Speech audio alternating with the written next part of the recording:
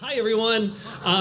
My name's Justin Waldman, he, him. I am one of the Associate Artistic Directors here at the Old Globe. And we are so honored to welcome you all tonight to tonight's Vicki and Carl Zeiger Insight Seminar for Dial M for Murder. I'm using my props.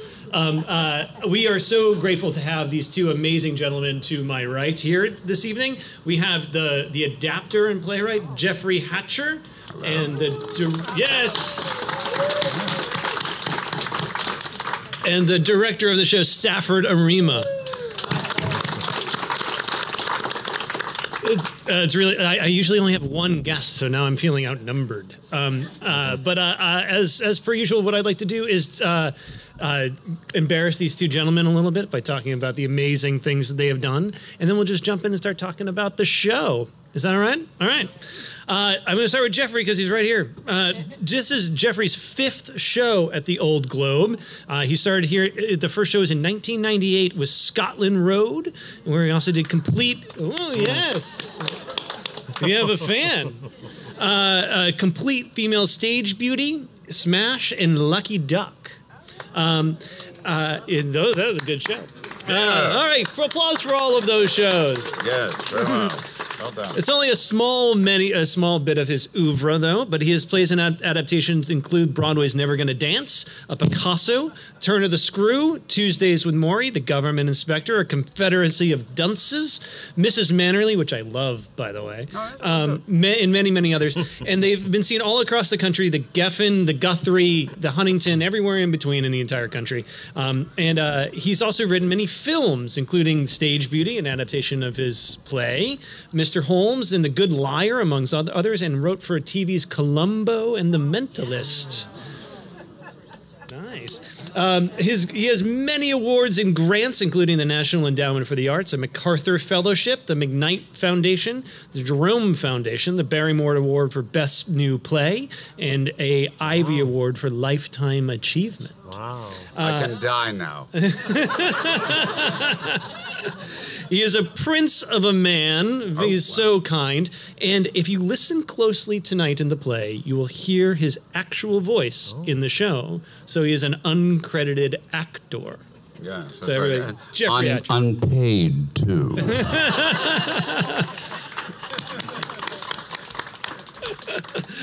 Stafford Arima is our director of the show. This is Stafford's 4th show at the Old Globe.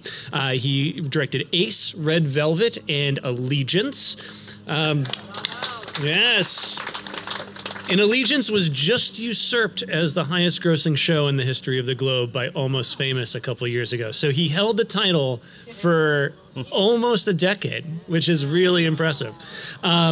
His directing credits include Allegiance on Broadway, Ragtime on the West End, which he was nominated for an Olivier Award for, and the off-Broadway productions of Altar Boys, Carrie, and Secret Garden, Jacques Brel, Tin Pan Alley Rag, and regionally, and a lot of amazing places, including he was just up the road at La Jolla Playhouse with Bangin' It, which many of you have seen.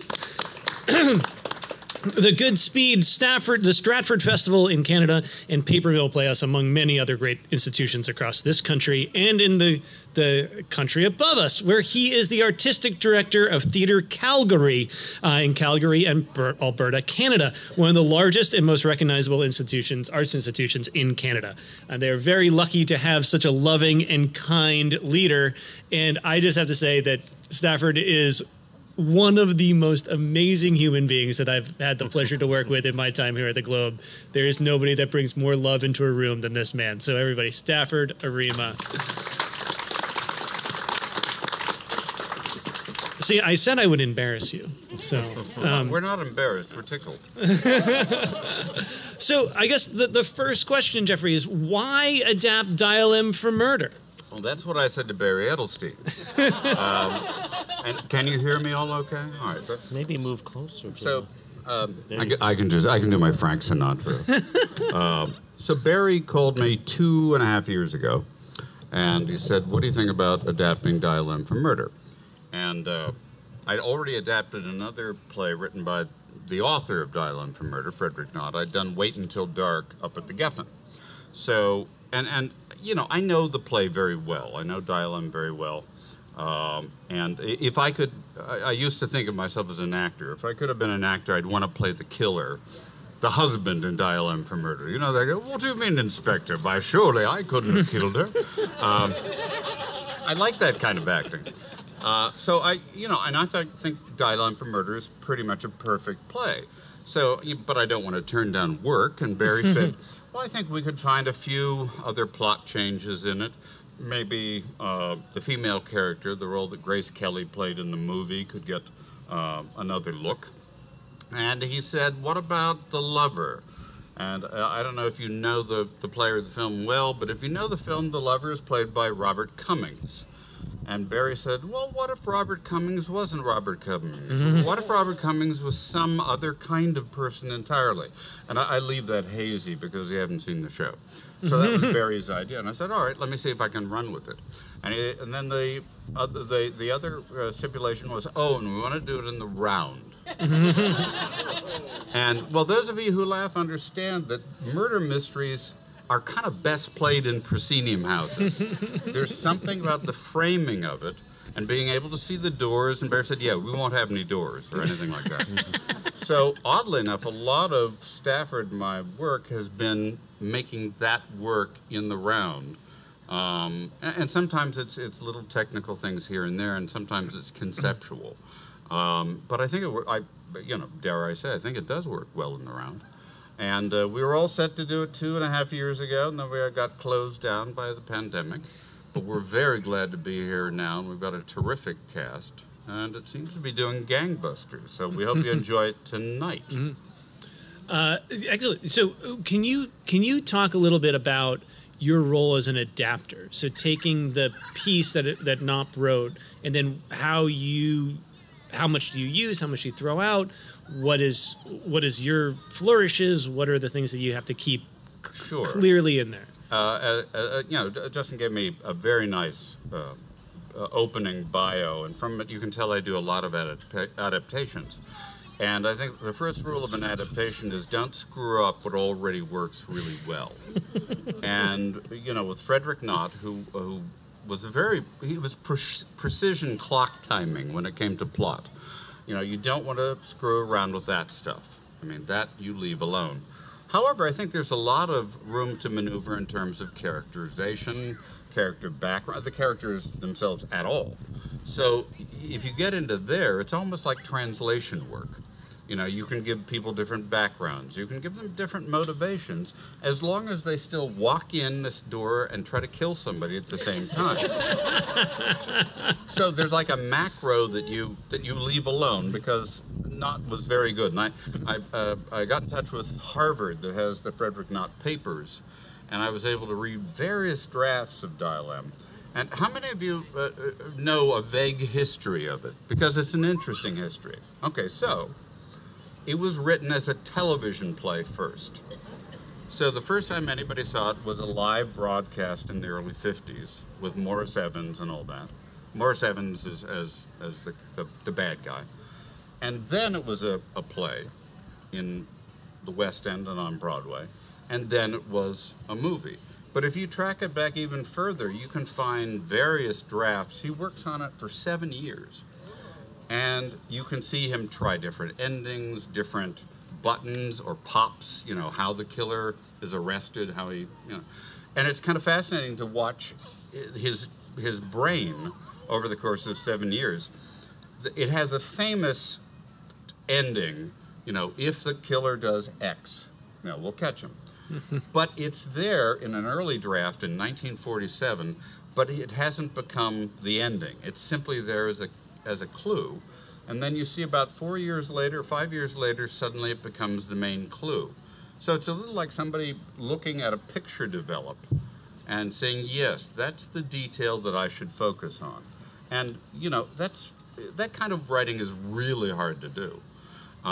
So again, wouldn't screw around with that if my life depended on it. But it still does leave you one of the things I like most is that after the first draft, and you always have to get the estate to say yes. So Barry and everybody in the business-wise had to get the Frederick Knott estate to say, okay, we're willing to look at this, but we get to read the play and tell you if we hate it. And Frederick Knott's son, who is, I believe, a dentist on Long Island, read it, and he really dug it, you know. So that makes me feel good. That we you don't want to take a play and adapt it and argue with it. You know what I mean? You can add to it, you can subtract, but you don't want to say, I don't like this play, and that's why I'm changing it. Mm-hmm. So I hope we've simply, you know, given Dilemma for Murder a little, what would you say? Not testosterone? Mm-hmm. What's the opposite? Zhuzh. Zhuzh. Stafford always uses the technical term zhuzh. So, Stafford, can you talk a little bit about what that zhuzh is for you? Like, because it's such a stylistic piece, and like to capture that style in theater is there takes a lot of zhuzhing to make that happen. Can you talk a little bit about that? Well, I think one of the greatest gifts of this adaptation is exactly what, you know, Jeffrey talked about, which is when you have such a great kind of piece, the bones of the piece are there. And what Jeffrey has done so miraculously is zhuzhed it up and made it beautifully relevant, even though it still takes place in 1950s, beautifully relevant, and has captured a kind of zest for character that transcends anything that feels kind of like dusty. You know, it's like an old play and we're picking it off the shelf, dusting it off, much more than a dusting. And so when a director is given the task of bringing something to life that has the magic and the sparkle and the zhuzh, we turn directors to the great gifts of design. And we have such an incredible design team here from Broadway, locally, who have come to the Globe and have put their zhuzh on this material. And what does that mean? Well, it means how do you use lighting? And not just lighting that's like, well, we want to make sure we see the character, but how do we use lighting as a means of another character in the piece? How do we use sound, music, and all of those incredible design elements that can give the piece just a little extra kind of sexiness? And not in the literal sense of sexiness, but just have it that much more stylized. Then you have a group of 5 incredible thespians, these actors, who have come to this work and have found a style of acting that is maybe reminiscent of something that we all think about when you watch an old 50s film, but they've also found something very contemporary and today. And it's this interesting hybrid of something that feels traditional, but also something that feels modern, that I think gives the piece just another element of pizzazz and energy that is not the original, and we didn't want it to be the original. Jeffrey's adaptation is not the original. It is a brand new adaptation that just really soars off the page, and we hope the stage as well. You know, one of the tricky things, and Stafford alludes to it, I think, is, you know, a play like Dilemma for Murder, like Death Trap or Sleuth, or And Then There Were None, are confections. Even though people are murdered, sometimes in brutal ways, they are nonetheless artificial. Why? Because they are contraptions that end properly and make us happy, right? They're not episodes of Law and Order or something like that where it's ragged, and so to straddle that line between style and I guess we'd call it reality. It's like, why do people commit murder? You know, there are real reasons to commit murder, and they tend to be kind of horrible reasons. You know, they're either very cold or they're very bloody. And what I think is wonderful here is that I never thought that we would have as antic or as a live set as we have, because we're in the round, right? You will see a set that is, you know, because of the combination of set design and lighting, much more alive than I thought it could possibly be, but in a way that says this is a show, right? But never forget why people try to kill each other. And what actually is so, I think, brilliant in the fact that we are doing this in the round is that we actually, you know, there are 5 characters on stage, 6 if you consider all of the designers, 7 including all of you. Because you are in the round, you are watching, you are observing, you are eavesdropping in on this murder mystery, and all of the characters on that stage, even though they know they're not performing at the Old Globe, there is a sense of who's watching, who's listening. Every one of these characters is aware of that kind of outer eye that's kind of looking in on them. So to perform a murder mystery in the round, challenging as it may be, is also really exhilarating because you all become, in so many ways, participants in the kind of events that transpire over the evening. Excellent. Yeah, I excuse me. I was going to say, Jeffrey, like you were trying to hold back a little bit of something, a reveal in the show, but like a lot of the reason that people come to our insight seminars is to get some insight that they may not have known before. So I would love it if we could talk about that, if that's okay by you. Well, I will allude to it in this sense. You know, it's a climate change year, and there's been a lot of hot stuff in Europe. And there was a fire on the Isle of Lesbos. I think some of you just got it, yes. It's an interesting point insofar as this cast has one woman more than the original cast had. So that probably tells you a lot, which suddenly makes everything more contemporary. But at the same time, the quote-unquote love that dare not speak its name could speak it less in 1953 than it can in 2022. So you won't be terribly surprised. You'll learn it pretty fast in the show. In fact, you can nudge your audience mates and say, you know, I went to the thing before, and this show has lesbians. But you know, and this is again the thing about the bones and the center of the original play. Frederick Knott's original play always had a love story at its center, but I think most productions, including the original ones and the film versions, emphasized murder, murder, murder, plot, plot, plot. Well, we don't de-emphasize that, but we also emphasize a few other things. So is that enough to say about that? Because what I wanted to set up, the question I wanted to set up really, is the idea, I find myself so moved at the end of it because of the relationship between the women, like that. And as a director, setting up like the stakes of what that means and how important that is, and how they really do love each other. So I was intrigued, like in something that you talk about as a confection, like how the reality of that grounds it in such a way to help build the stakes. Is that? Yeah, I think, you know, when one says you're going to direct Dial M for murder, you know, what is the play about? And as you know, Jeffrey said, it's a murder. It's about, you know, it's about revenge. And on the first day of rehearsals, I shared with the cast that to me this is a love story.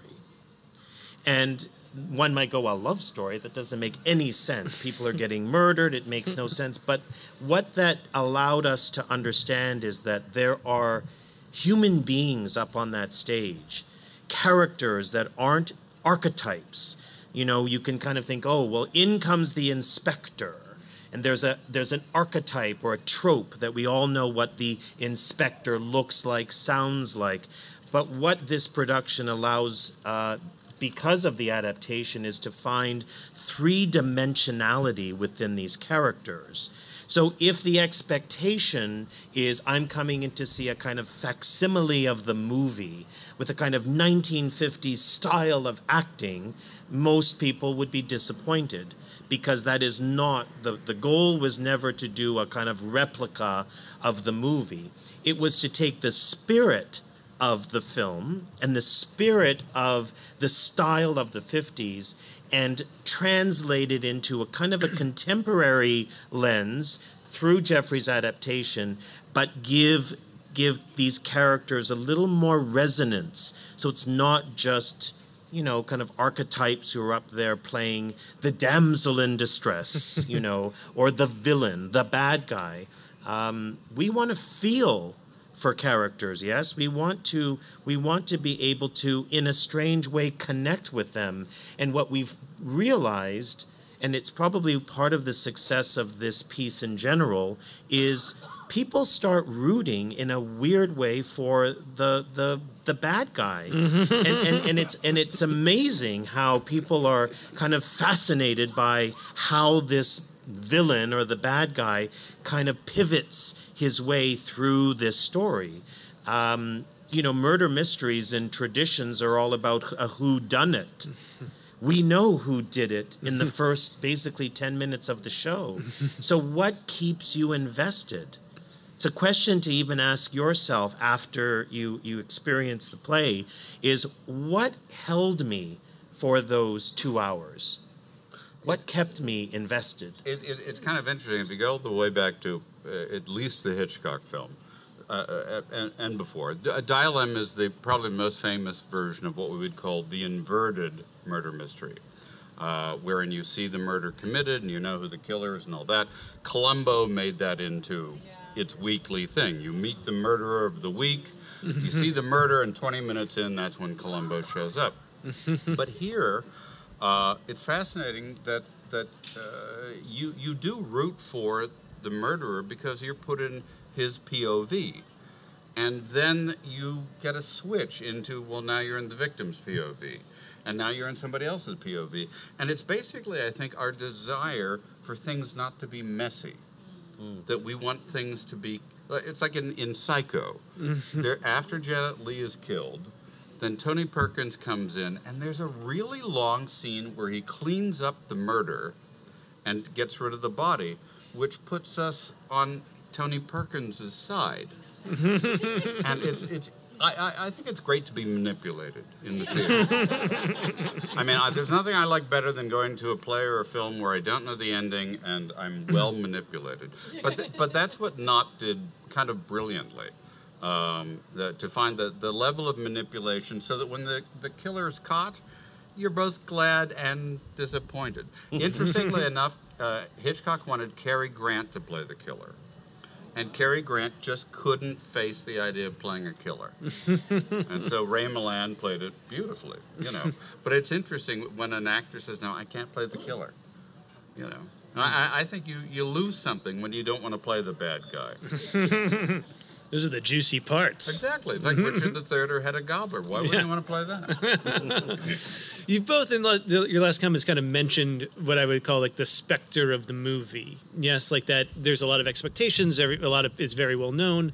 Like, how do you address that in the putting together? Are there times that it's easier to lean in? Is it time to, as you say, to manipulate with it? Like someone's preconceived notion of what they might see? Can you use that as a weapon for or against them? Yes, go ahead. I think that's more your territory. Well, I think the easiest answer and the most obvious is that we're not in a movie theater, number one. Number two, you're experiencing the piece in the round. That in itself kind of turns everything kind of upside down. Three, you have an adaptation of the work, so it's not the same. And four, you allow an audience to kind of come in, perhaps with a little bit of expectation here and there.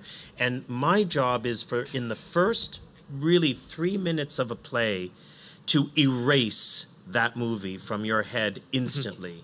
And we'll see. Well, if I see you after the show, you can tell me, did we erase the kind of memory of what that play is? And that technique is used, one, through casting, who you see on that stage, two, lighting, sound, and obviously the text, which again is different than the film. Mm-hmm. But you know, by the same token, I think you could, and we had discussions about this in casting, you can make a mistake by trying to go too far away from the original. So let's say the killer we decided to cast as a giant football star who talks like this, you know. You know, I mean, that'd just be crazy, right? So, you know, there are times when we lean towards something that you would connect with. There's a famous bit in the film that I think is, I laugh at it now, but it's Grace Kelly on trial.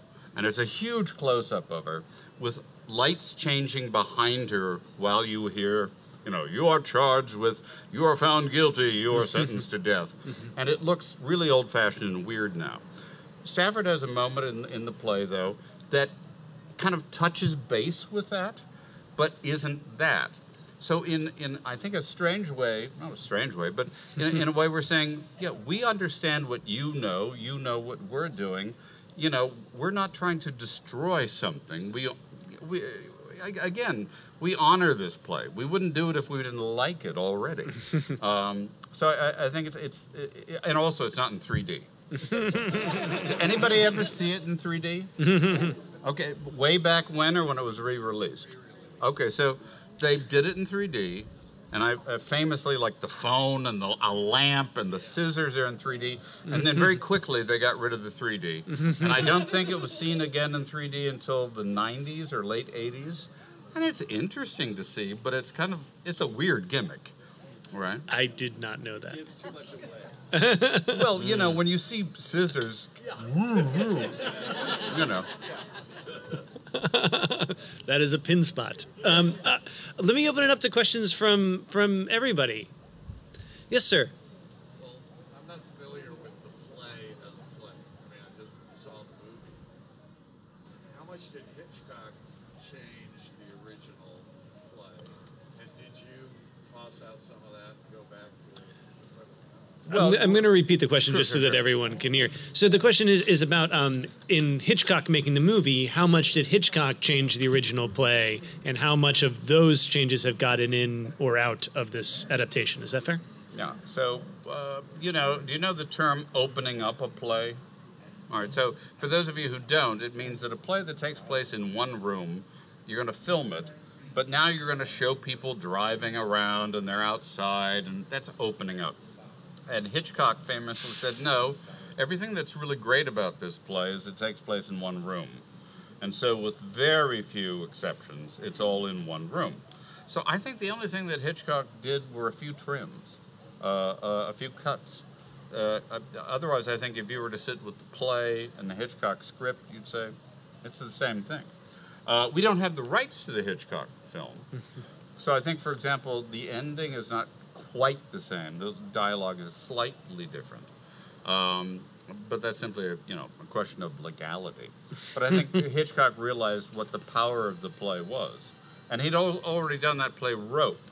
Remember Rope, where the one that he did all in 10-minute takes?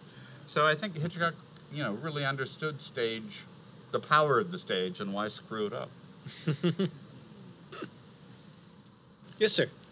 So I'm dialed in for your version. I've never seen it, even at my late age. But you've made a lot of references to the film. Is it a requirement? Do you think I should see it? No, you don't have time. Do you think, the question is, do you think you need to see the movie to understand this production of the play? No, not at all.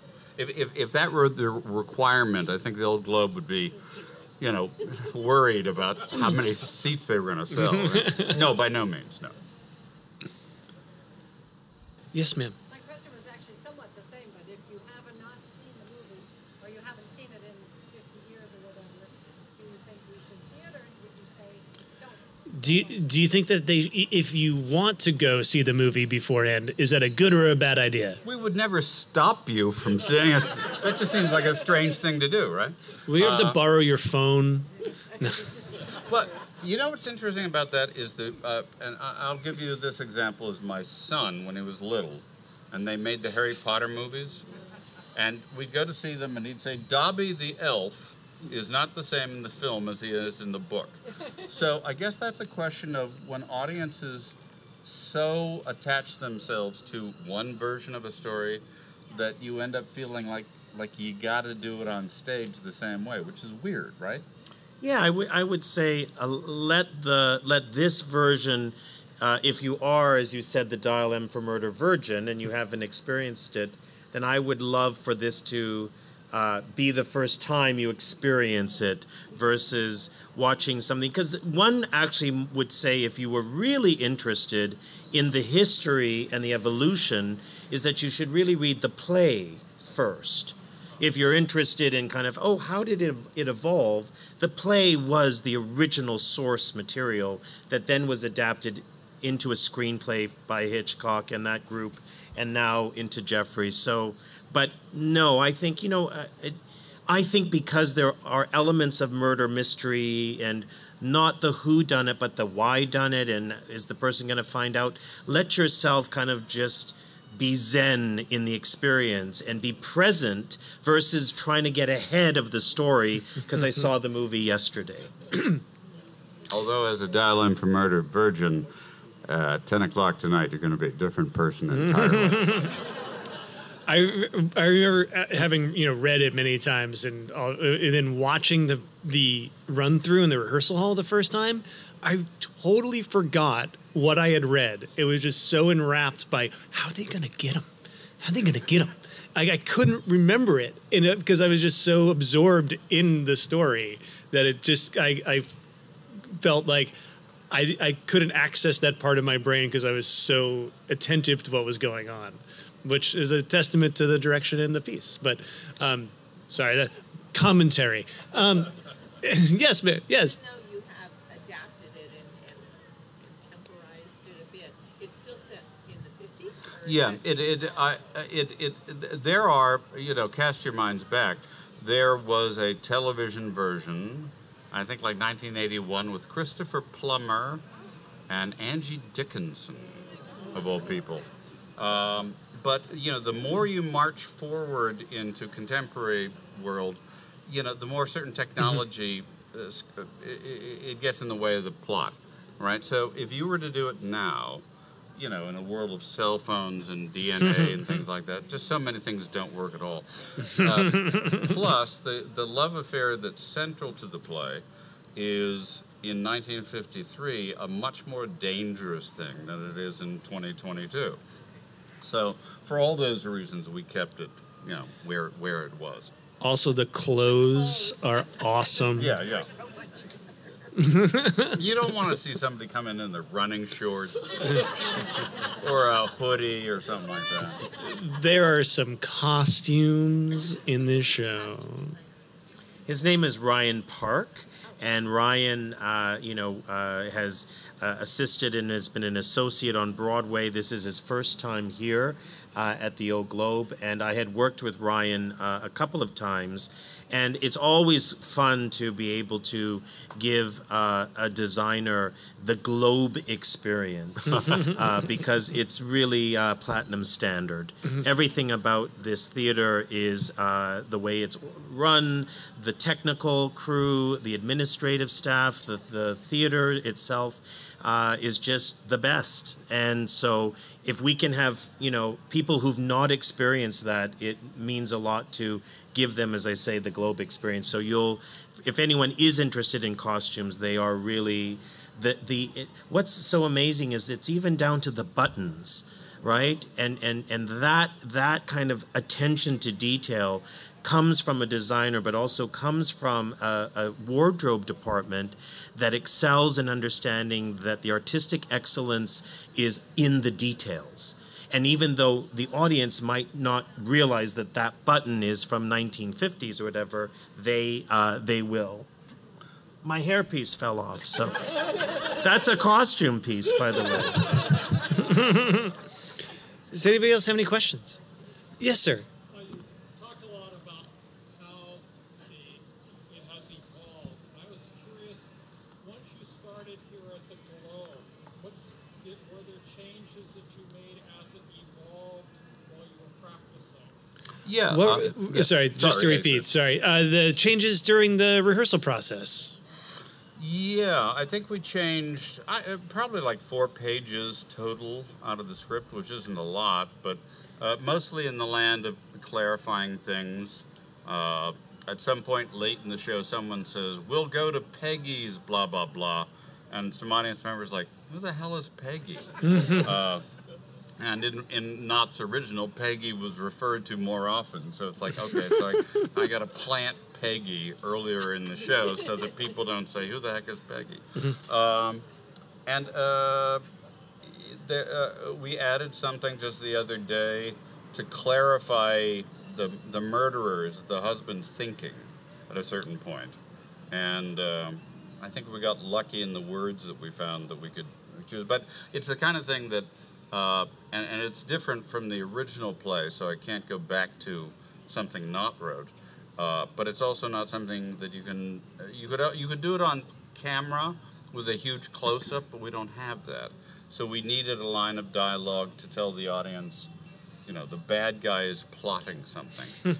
So I would say since previews, maybe 6 lines, something like that. You know, this is a world premiere. You know, the world premiere of this adaptation is happening here in San Diego at the Old Globe. And because it's a world premiere, what that really just means is the work is still living. And for the director, myself, and the actors to have, you know, we don't have Mr. Knott, but we have Mr. Hatcher. And so to be able to kind of make those tweaks just transcends the material from, well, this is the way it was written 60 years ago, so we have to kind of make it work. We have a playwright here who can actually make those adjustments, not only for the narrative, but also for all of you, for the audience to kind of understand the material that much better. And it's an amazing job done by the both of you. It's an incredible production. I'm so excited for you all to be able to see it. I'm so excited to be able to share it with everybody. I'm going to thank everybody. We got to get into the theater. But thank you to Jeffrey. Thank you to Stafford. And thank you to all of you for coming out for the Vicki and Carl Zeiger Insight Seminar.